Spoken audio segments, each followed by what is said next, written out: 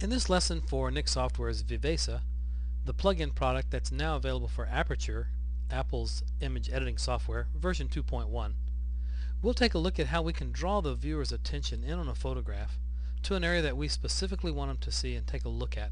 And in this case, it's a very simple process going through Viveza. Once you've loaded the product, you can just go to Images, Edit with Viveza, and the shortcut is right-click, Edit with Viveza, or Control-click, Edit with Viveza. And this will take you right into the user interface, the Nik Software user interface.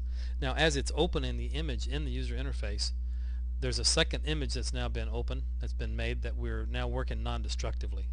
So it's a great, safe way for us to work on our pictures and edit our pictures. I'm going to go to Control Point, and I'm going to place a control point here in this blue sky. I'll increase the size of the area that I wish to cover all the way to include the reflection. Now I'm going to drop the brightness a little, and then I'm going to also increase saturation.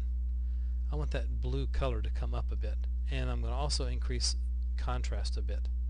So you can see already it's taken on a different look. Here's before and after. And if you'll notice, the child has been left alone. There's been no edit made here whatsoever. So now we'll take another control point, place it down here in the water, and I can look at the loop tool in the lower right area of the interface. I can place it in the tonality that I want, from light brown to dark brown.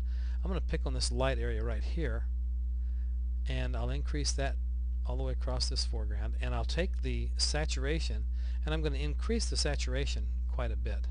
I really want that sand to come up through the water area, if you will, and I'll also increase the contrast.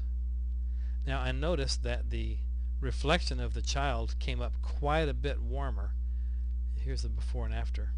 And if I want to protect that and not have it come up, I can just simply take a control point again and place it right here, and I've just protected the child from being affected by this control point on the left.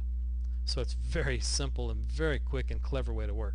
I can also place a control point in the background here on the mountains, on the edge of the hill, the cliff, and I can drop that brightness down a bit and increase a little contrast. It looks a little flat back there, and maybe desaturate that just a little. It picked up a little bit of color back there. So now our before and after looks sort of like this, and we've really sent more of the attention in here. And then to make that point a little bit stronger, we'll add one last control point in the water right in front of this child, and I'm going to take the brightness down quite a bit so that the viewer's attention cannot help but go right to that child. And that's what our goal is here. And again, we can take a look at the selected areas. Here's the white area that's being shown, is all the blue tonality in the sky from the first control point.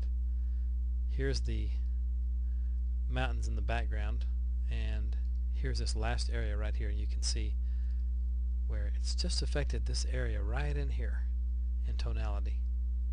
So it's a real clever way to work. There's no jagged edges, as you can see. It does a brilliant job. It's very photographic in nature.